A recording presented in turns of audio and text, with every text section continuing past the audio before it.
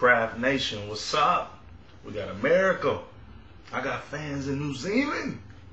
Nah, but on the real, I did have a lot of people hit me up from New Zealand telling me thank you and all this other stuff. It kind of made me feel a little good because I had more emails than usual. You know, people say, "Oh, Kevin, you care about our small little country."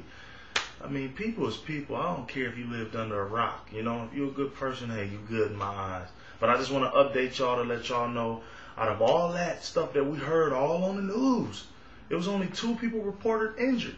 You know, that's it. There were no people who died out of all the power lines, all the houses that got shooken up and broke up, and trees that fell and all that. 2 people got injured.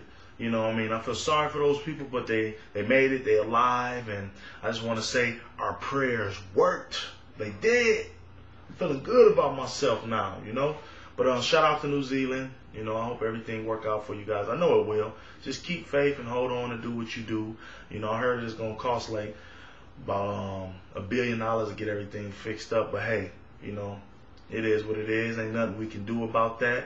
But stay strong, keep hope alive, and thank you to all the people that actually hit me up. Thank you for all the people who left comments, you know, saying nice things and all this other good stuff about New Zealand. Let's keep the positive energy going over here, baby. Let's keep it. I'm out of here. Have a good one.